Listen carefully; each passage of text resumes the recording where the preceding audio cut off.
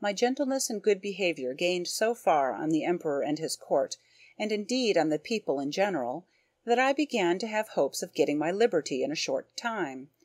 The natives came by degrees to be less fearful of danger from me.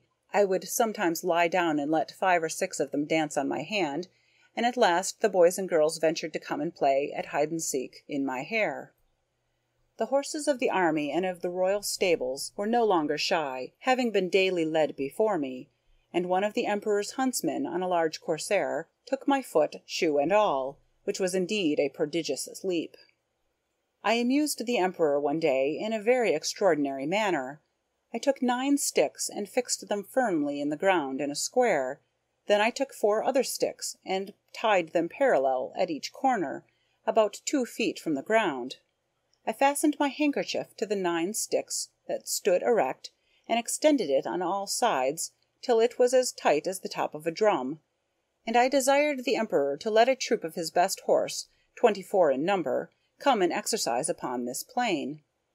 His Majesty approved of the proposal, and I took them up one by one, with the proper officers to exercise them.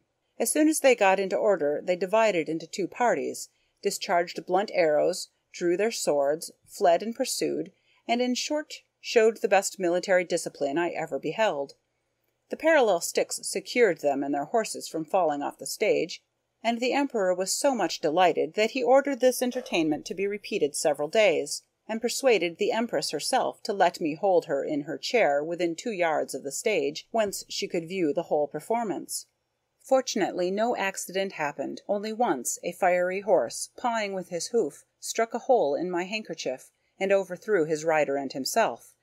But I immediately relieved them both, and covering the hole with my hand, I set down the troop with the other as I had taken them up.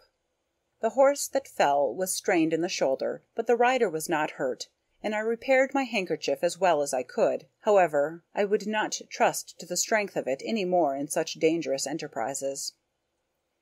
I had sent so many petitions for my liberty that his Majesty at length mentioned the matter in a full council, where it was opposed by none except Skyrish Bolgolam, Admiral of the realm, who was pleased without any provocation to be my mortal enemy. However, he agreed at length, though he succeeded in himself drawing up the conditions on which I should be set free. After they were read, I was requested to swear to perform them in the method prescribed by their laws, which was to hold my right foot in my left hand, and to place the middle finger of my right hand on the crown of my head, and my thumb on the top of my right ear. But I have made a translation of the conditions, which I here offer to the public.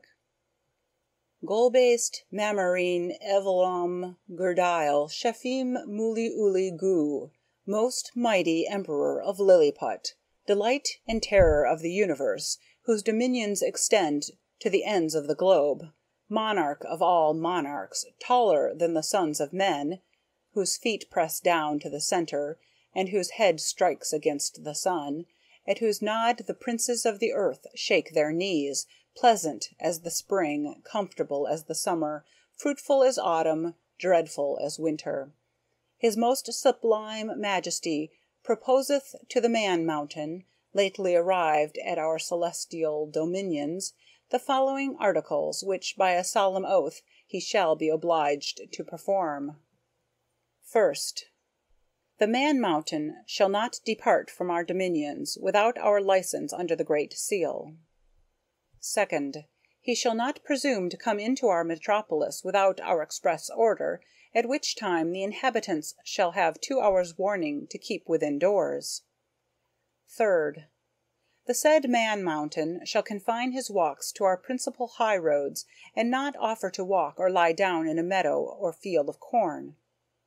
Fourth, as he walks the said roads, he shall take the utmost care not to trample upon the bodies of any of our loving subjects, their horses or carriages, nor take any of our subjects into his hands without their own consent. Fifth, if an express requires extraordinary speed, the Man Mountain shall be obliged to carry in his pocket the messenger and horse a 6 days' journey, and return the said messenger, if so required, safe to our imperial presence. Sixth, he shall be our ally against our enemies in the island of Blefuscu, and do his utmost to destroy their fleet, which is now preparing to invade us. Lastly, upon his solemn oath to observe all the above articles, the said Man-Mountain shall have a daily allowance of meat and drink sufficient for the support of 1,724 of our subjects, with free access to our royal person, and other marks of our favor, given at our palace at Belfaruic, the 12th day of the 91st moon of our reign. I swore to these articles with great cheerfulness, whereupon my chains were immediately unlocked, and I was at full liberty. One morning, about a fortnight after I had obtained my freedom, Reldresal, the Emperor's secretary for private affairs, came to my house, attended only by one servant. He ordered his coach to wait at a distance, and desired that I should give him an hour's audience. I offered to lie down, that he might the more conveniently reach my ear, but he chose rather to let me hold him in my hand during our conversation. He began with compliments on my liberty, but he added that, save for the present state of things at court, perhaps I might not have obtained it so soon. "For," he said, "however flourishing we may seem to foreigners, we are in danger of an invasion from the island of Blefuscu, which is the other great empire of the universe, almost as large and as powerful as this of his Majesty. For as to what we have heard you say, that there are other kingdoms in the world, inhabited by human creatures as large as yourself, our philosophers are very doubtful, and rather conjecture that you dropped from the moon, or one of the stars. Perhaps 100 mortals of your size would soon destroy all the fruit and cattle of his Majesty's dominions. Besides, our histories of 6,000 moons make no mention of any other regions than the two mighty empires of Lilliput and Blefuscu, which, as I was going to tell you, are engaged in a most obstinate war, which began in the following manner. It is allowed on all hands that the primitive way of breaking eggs was upon the larger end, but his present Majesty's grandfather, while he was a boy, going to eat an egg, and breaking it according to the ancient practice, happened to cut one of his fingers, whereupon the Emperor, his father, made a law commanding all his subjects to break the smaller end of their eggs. The people so highly resented this law that there have been 6 rebellions raised on the account, wherein one emperor lost his life and another his crown.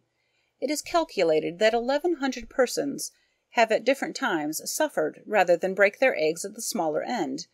But these rebels, the Bigendians, have found so much encouragement at the Emperor of Blefuscu's court, to which they always fled for refuge, that a bloody war, as I said, has been carried on between the two empires for 36 moons, and now the Blefuscudians have equipped a large fleet, and are preparing to descend upon us. Therefore, his Imperial Majesty, placing great confidence in your valor and strength, has commanded me to set the case before you." I desired the secretary to present my humble duty to the Emperor, and to let him know that I was ready, at the risk of my life, to defend him against all invaders.